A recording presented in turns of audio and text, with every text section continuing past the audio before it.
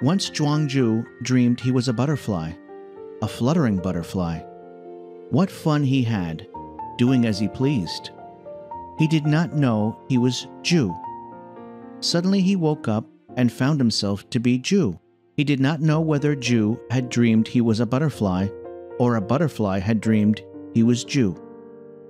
Between Zhu and the butterfly, there must be some distinction. This story also sums up much of Zhuang Zhou's philosophy about the nature of self-realization. For what Zhuang Zhou is asking is, how do we know when we're delusional and when we're self-realized and awake?